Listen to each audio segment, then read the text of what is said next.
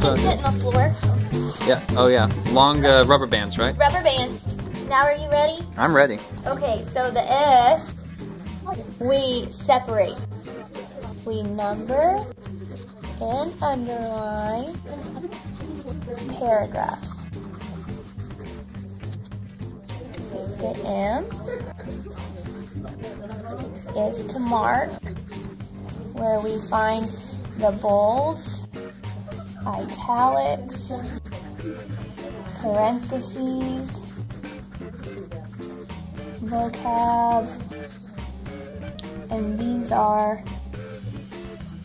our elements of nonfiction.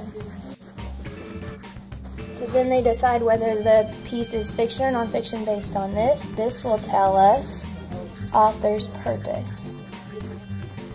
And then to use the author's purpose, we do hide, persuade, inform, entertain, or describe.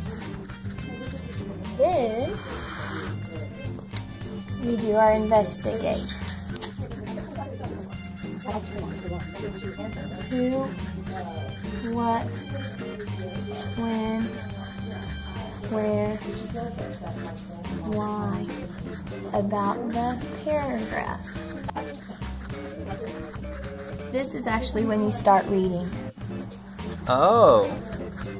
So you go through S and M and you're not even reading. You aren't even reading, but based on these things, you can decide what the author's purpose is, what type of piece you're working with before you even start reading. Wow, okay. So now we start reading. This is also your hashtags. How do you spell that? You got it, tag? Yeah. That's where you find your hashtags. Okay. So now we're actually... Explain hashtags again.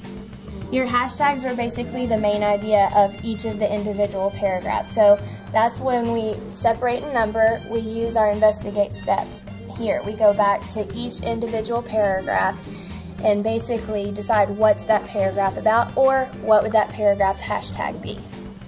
Oh, so you do investigation, this, you go through this for each individual paragraph. Each individual paragraph. Okay. Then,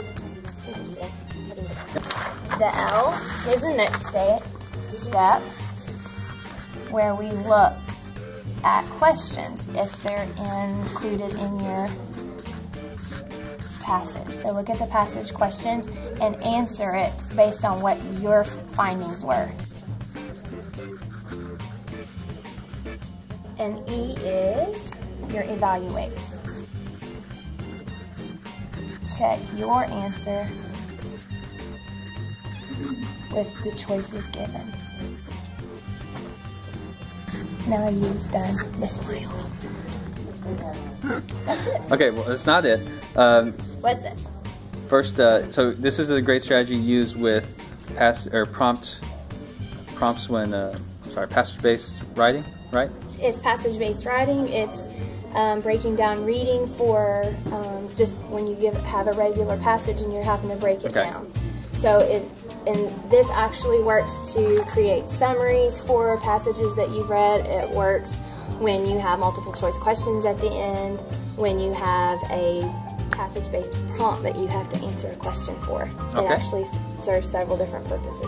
And what's your name, what grade do you teach, and what school are you from? I'm Kelly Keys. I teach 6th and 7th grade reading and English language arts at Grandview School in Tahlequah. Okay. And people have permission to steal this from you? Yes.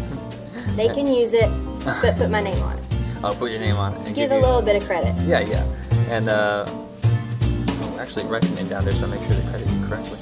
And then tell everybody why you won't appear on camera. I don't want to appear on camera because despite the fact that I'm very loud, I'm a little shy.